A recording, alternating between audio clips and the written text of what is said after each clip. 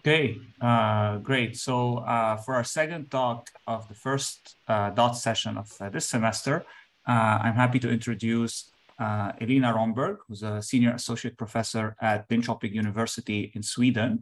Her research is obviously in discrete optimization with a special focus on decomposition methods and column generation, Danzig-Wolf decomposition, branch and price, and so on. And her work has been applied in problems such as aircraft, electronic systems, staff scheduling in healthcare, railway crew planning, and so on. And today she's going to tell us about speeding up integer programming for column generation for various classes of problems. So Elina, please take it away. So thank you, Elias, for the introduction. And I will present some work that Steve Meyer and I did to improve the computational performance of branch and price for set partitioning, packing, and covering problems. And let's see if it's a bit slow. Yes, so what we've done is to design an LNS for extended formulations. And we implemented this in GCG, which is a generic branch, price, and cut solver in SKIP. And the goal of this project was to improve the general performance of GCG for difficult instances. So we're interested in improving in the solver overall. And the reason for starting this project is that in generic MIP solvers, the LNS heuristics are really important, but it has also turned out to be very challenging to extend them to the setting where columns are generated. And also, when you think about column generation in general, it's designed to solve linear programs. So there is some unexplored potential here that we wanted to see what we could do with. And what we've done is to implement an LNS of destroy repair type. So the basic scheme is very simple. You have a destroy method where you remove columns from a current solution, and then you repair this solution by solving a submip where you use column from a specialized repair pricing scheme. But the key here, and the important part, is this repair pricing scheme. How do you find columns that are meaningful to use in your submip to find an improved solution? So the outline of my talk is that I will give some more details about the background so that you understand the context here, and then an overview of the heuristic that we designed, and then some computational results. And throughout this talk, I will use a VRP example, and this is to give some intuition of what's going on. So we will use this as an example when we think about what we do. And here you can think about having 3 vehicles, and they need to visit all the customers, and you want to minimize the travel time. And if you would make a compact formulation of this problem, you would have a decision variable that says if vehicle Q uses an arc or not. And then you will have some constraints saying that will make the routes feasible for the vehicles, and then you need to make sure that they cover all the customers. Another way to think about this problem would be to say that, okay, but what if we enumerate all the routes and we specify the route by a parameter that says if the route visits a customer or not? And then you can take the constraints that makes the route's feasible into account when you generate these routes. So that would be a different perspective. And then you can have a decision variable that says if a vehicle uses a route or not.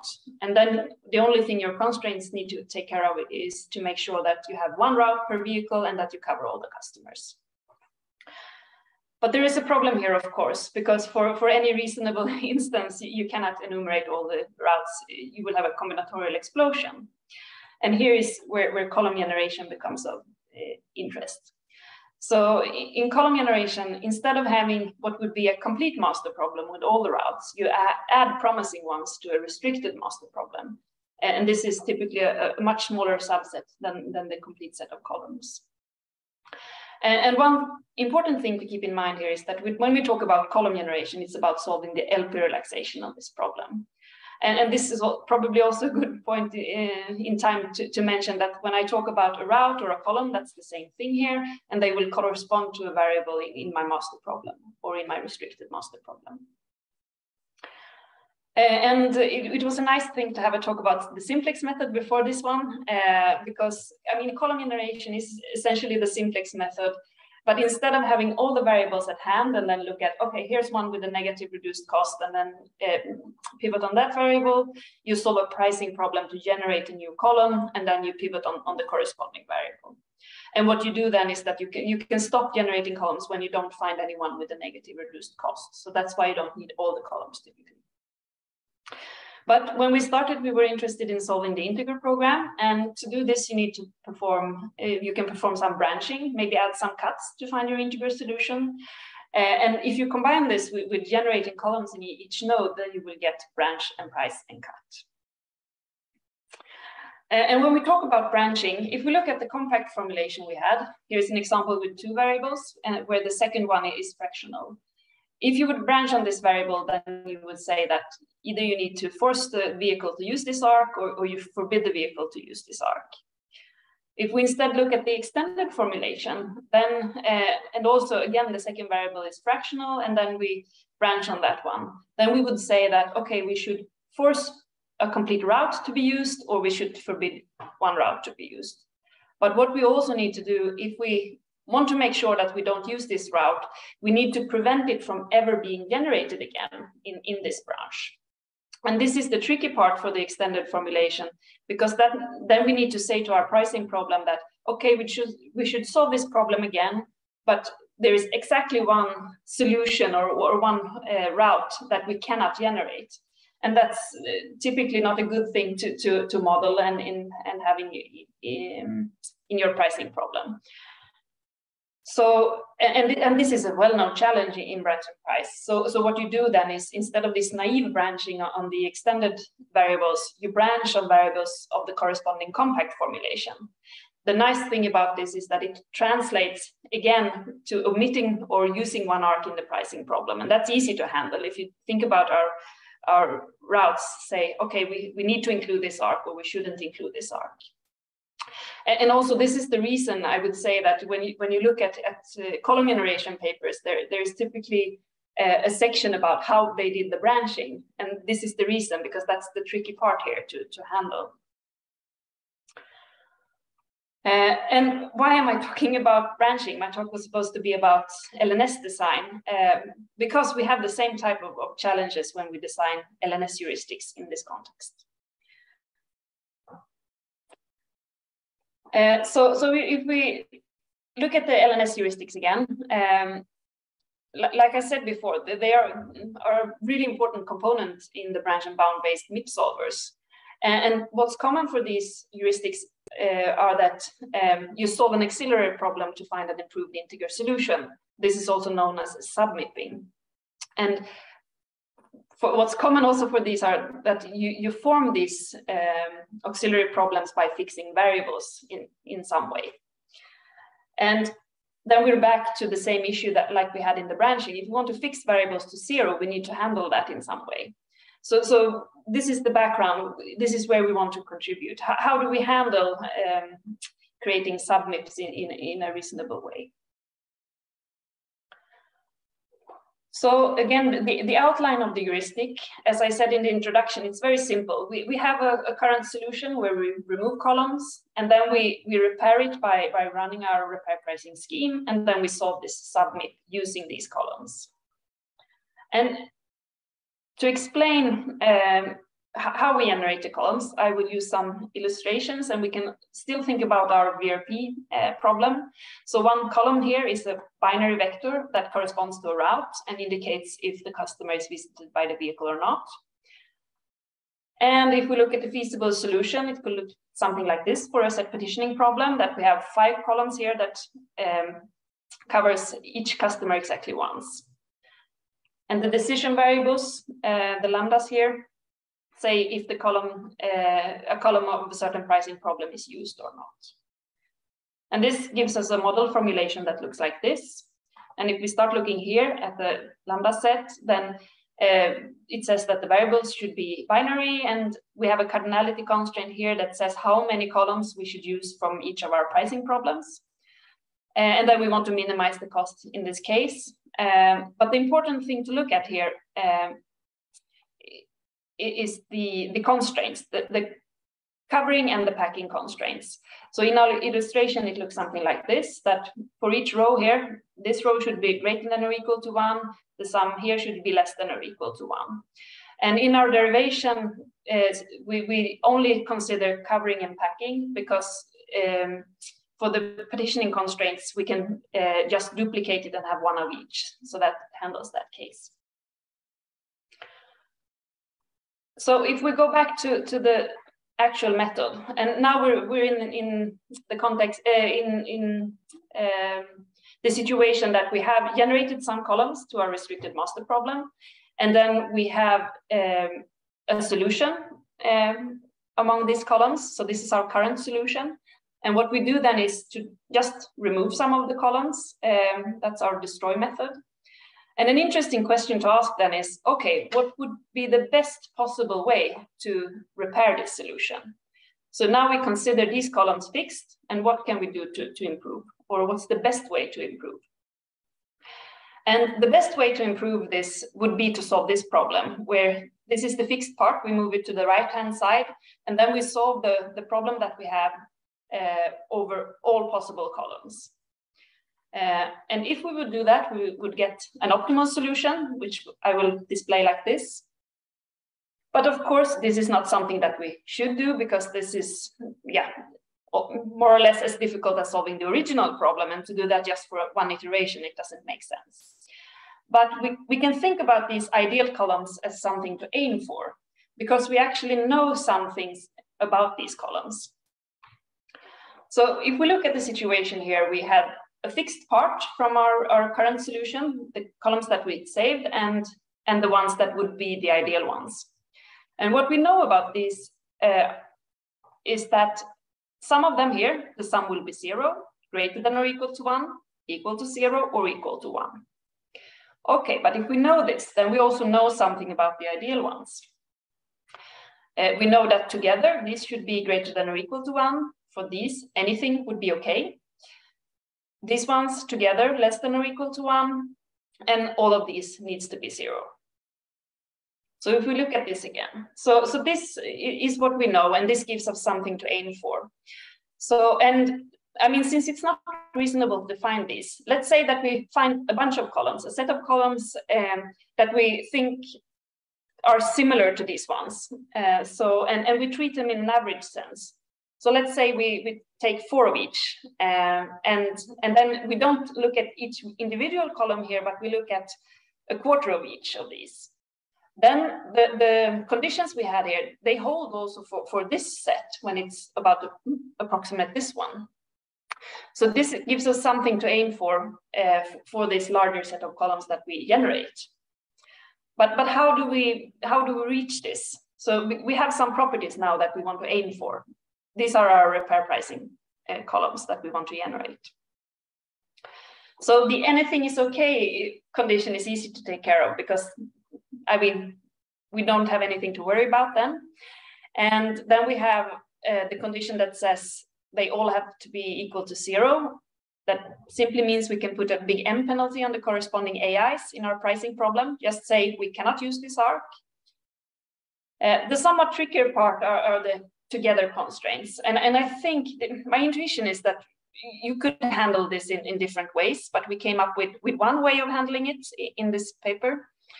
And if you consider the columns, I talked about them to think about them in an average sense. And then you could like measure the progress to see if all of these would have looked the same and contributed equally in each of the iterations that you would make. What would the status be after a certain iteration? And based on this, we came up with a closed form formula that helps us measure the progress in some sense. If you're interested in the details of this, we have everything in the paper.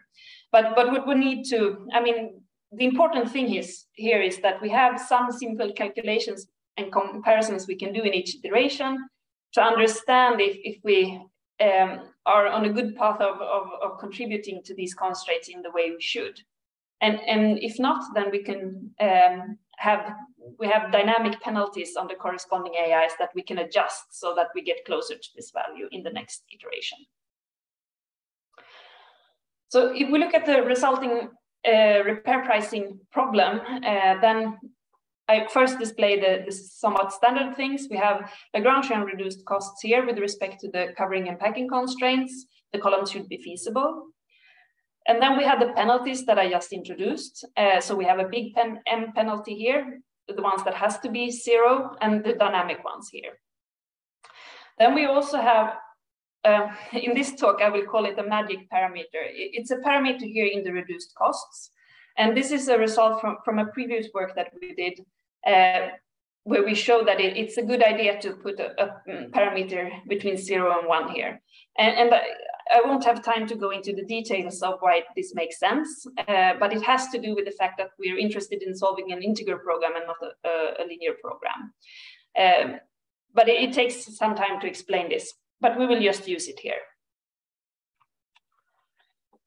So the implementation we did in GCG, and here I also want to mention that when it comes to the implementation and computational testing, Steve deserves all the credit. He did all the work with this. And he had the background of implementing things in Skip that was needed to do this. So it's been implemented as part of the branch, price, and cut scheme in GCG. And what we do is that we apply this heuristic in the root node, and we do it when the tailing off for the LP relaxation begins.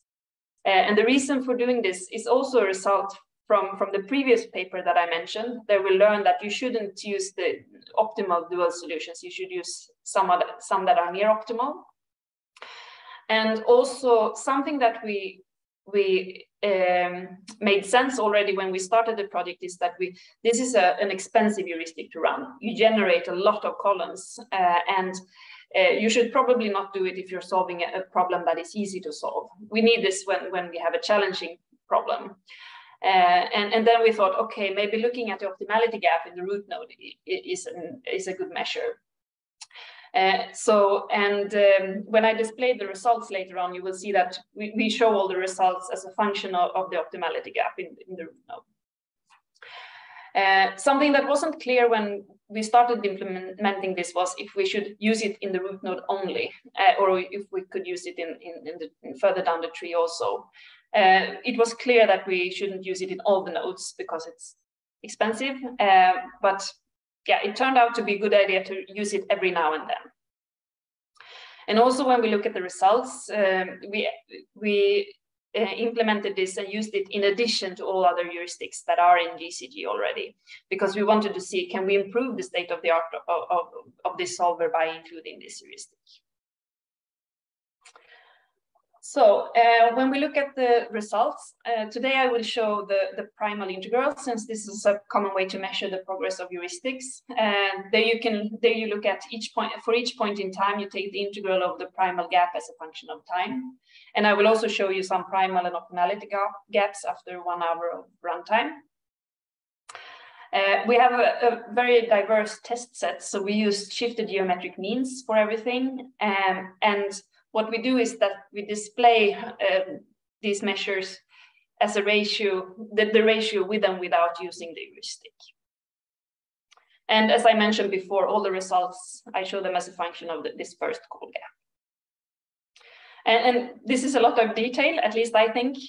So essentially, when I show you a plot and we have a value that's less than 1, it means that we improve the performance of the solver. So that this is what we should look for.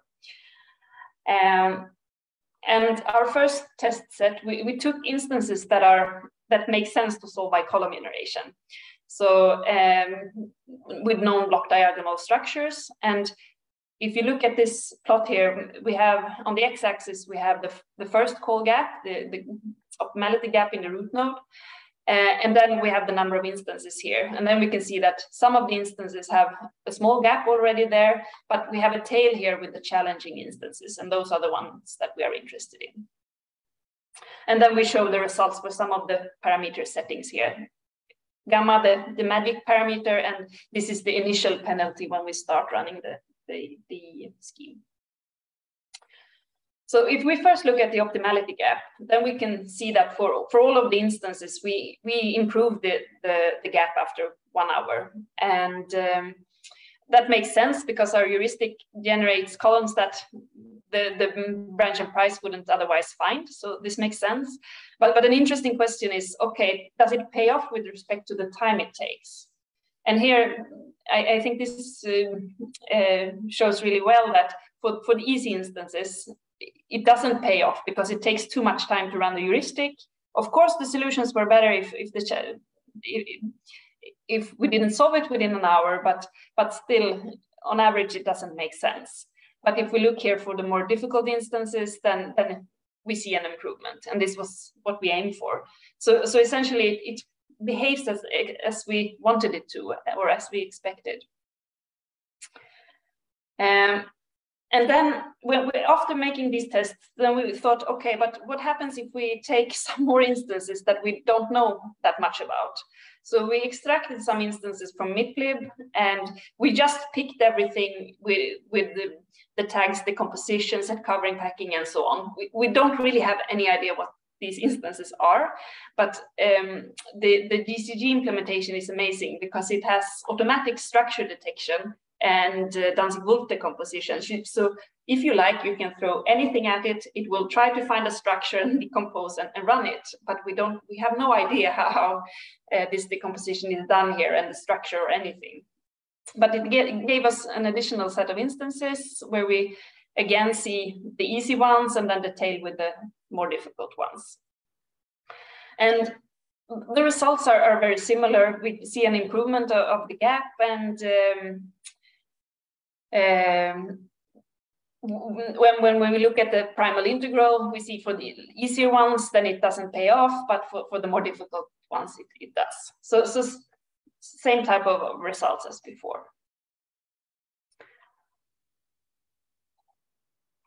Oh. So just some concluding comments.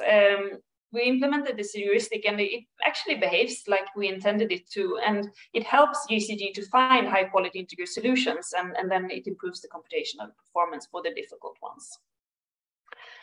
We also have a preprint available which includes detailed derivation of the pricing scheme. I just briefly explained it today, I think. And then more tests and performance measures and analysis for different parameter settings and an extension of the restricted master heuristic.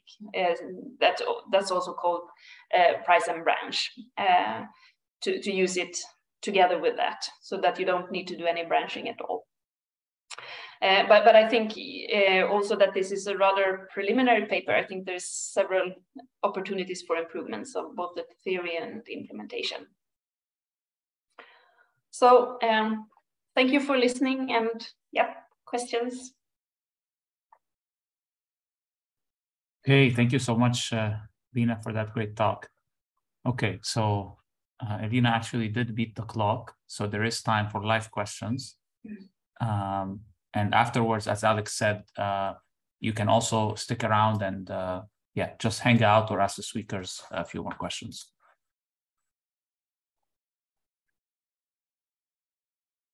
So I have one question, Elina. So for the MIPLib results, does is there?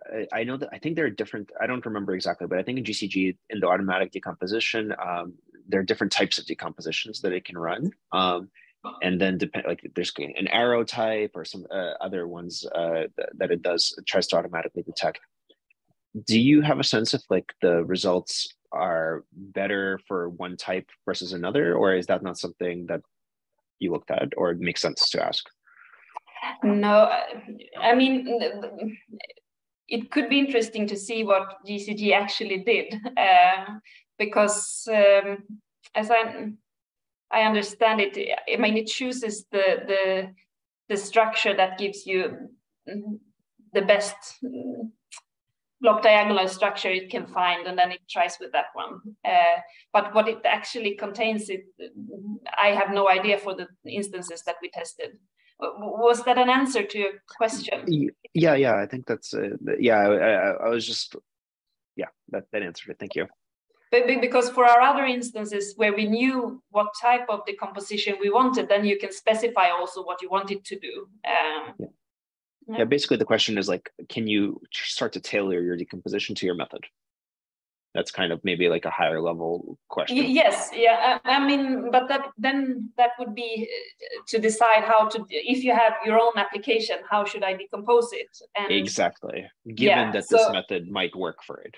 Yeah, exactly. And then you're back to considering, okay, what is a good way of decomposing? What structure does your pricing problems get? How can you solve them? You want them to be, I mean, you prefer that they don't have integrality property, but they shouldn't be too difficult to solve. What remains in your master and so on. Then you're back to the structure discussion, I think. Yeah. No, but this is a good question, and it would be interesting to understand if the structure affects the computational results. We just threw everything at it and just, okay, what happens?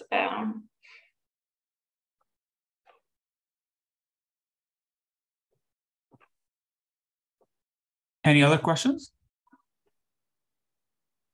One more quick question for me if nobody else asks, but let me give it one more 30 seconds or 5 seconds. So I actually, Elina, had a question about interpreting the plots. I know you said just below 1 is good and above is bad, but if you could go back to any of these plots, I was just trying to think about how to interpret, like if we take the primal integral plot and we take one XY point, so does that correspond to one instance? No, this is for all of the instances.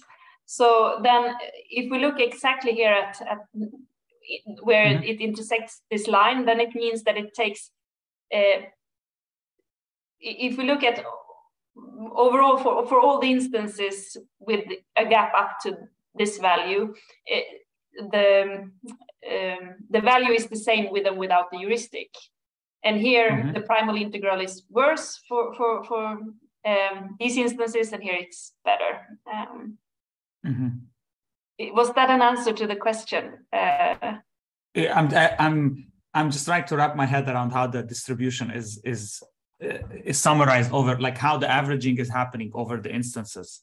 Yes. That's the part that's a bit, but I think I understand what's going on. Yeah. Yeah. So if it would have been time instead, then it's the average time for all the instances with one method and the other, and then you look at the ratio, and is the ratio greater than or equal to 1 or less than or equal to 1? And for each x value, it's the instances, like here, all the instances with the gap that's up at to most 0. Yeah, at most that. Okay. That makes sense. Yeah, that's the part that was yeah. Thank you. Okay, so Alex, should we start the social